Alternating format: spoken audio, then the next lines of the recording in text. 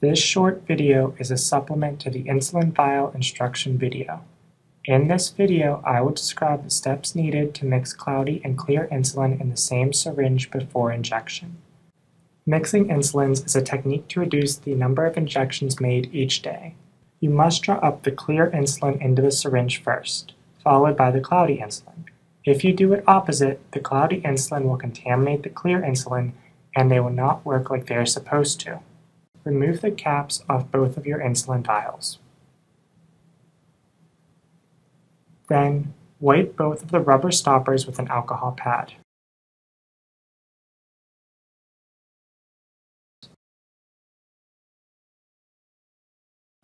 First, you will add air into each insulin vial. Do the cloudy insulin first. Remove the caps on your syringe and pull back the syringe so it contains a small amount of air.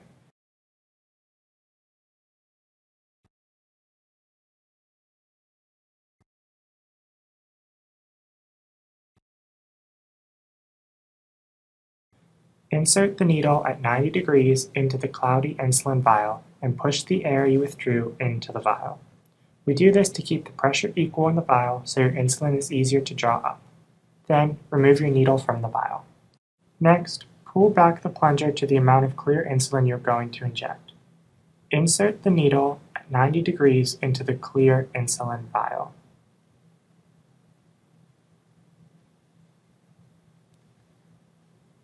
Push the air you withdrew into the vial, and gently flip the vial upside down and pull back on the plunger to remove insulin from the vial. Pull back past the number of units of clear insulin needed for the injection, and gently flick the side of the syringe to force any air bubbles to float to the top. Air bubbles won't harm you, but they are taking up space that should be your insulin. Now, gently push the extra insulin you withdrew back into the vial and withdraw the needle from the vial. Now, insert the needle at 90 degrees into the cloudy insulin vial. Do not push the clear insulin into the cloudy insulin vial. Flip the vial upside down and withdraw to the total number of units needed for this injection.